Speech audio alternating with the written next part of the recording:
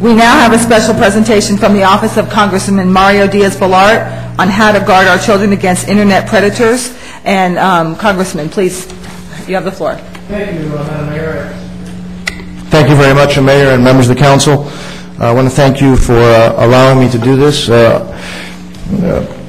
I've been hosting several forums across the community dealing with a very, frankly, troublesome issue, and I want to talk to you about that today. And I want to thank the members of this council, the mayor, for not only allowing me and us to do this today, but particularly for your interest in this issue and for wanting to have this here today. And I want to thank all of you. This is not a fun subject. So I warn you ahead of time. It's not an issue that's going to be pleasant to hear about, but it's a very important one that I feel very strongly about.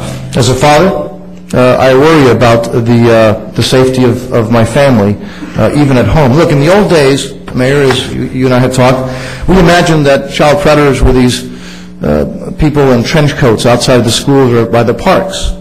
And we could warn our kids to stay away from strangers, to don't talk to strangers. But the reality is that now these predators have access to our children through not only the internet, but through even some game consoles and even cell phones. They have access to our children in our very homes. And it's an issue that, again, as I said, really should scare all of us, and it scares me.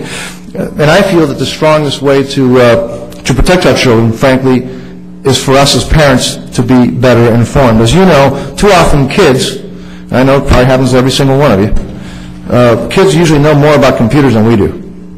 How to deal with computers, they open them up, they move things around, and we have a hard time keeping up.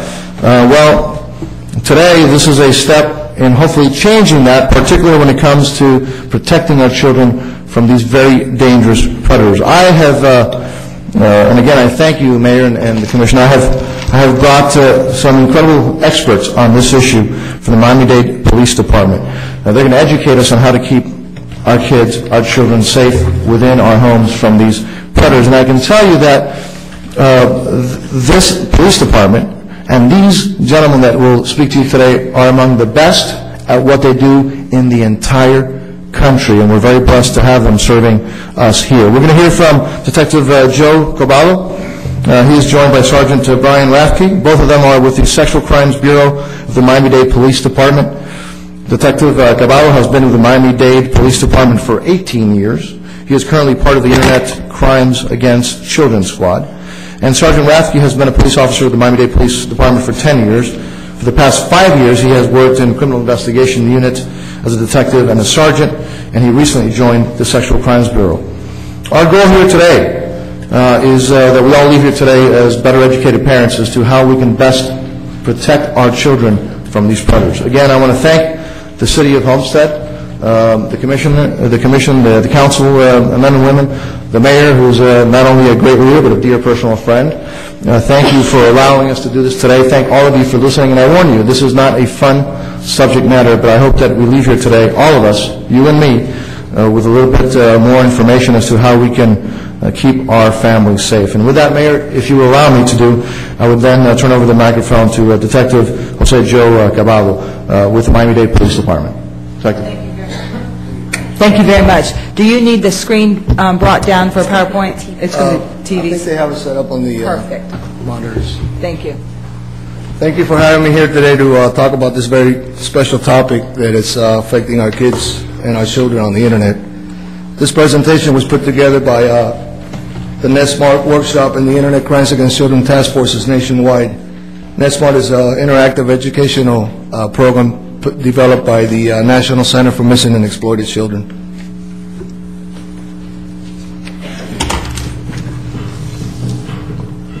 Hey there, my name is Clinton, and I'm the spokesrobot for the NetSmart Workshop, a program of the National Center for Missing and Exploited Children. We educate, engage, and empower children to be safer online and in the real world.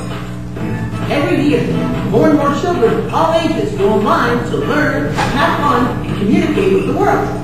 But just as the number of kids online has grown, so have the dangers they face. To strengthen our efforts, we have partnered with the Internet Crimes Against Children Task Force program created to assist law enforcement agencies in protecting kids from people who use the internet to harm them.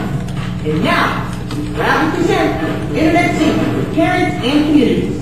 To learn more, visit nextmarks.org, and I'll see you online.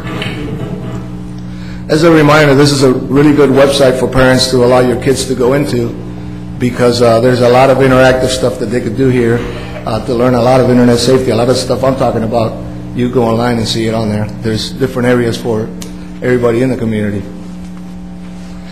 The internet is an amazing tool that could bring a lot of information into your homes and into your fingertips. But if you learn to navigate it properly, we could accomplish a lot. These are, obviously, as everyone knows, a lot of the things we could use the internet for.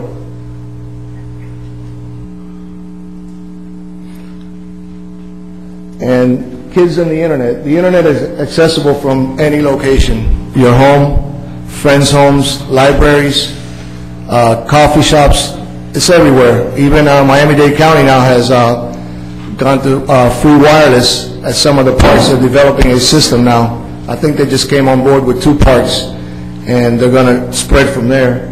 One of the things that I've talked to schools and educators, and they tell me that they block places like MySpace, which is a social networking site, at the schools.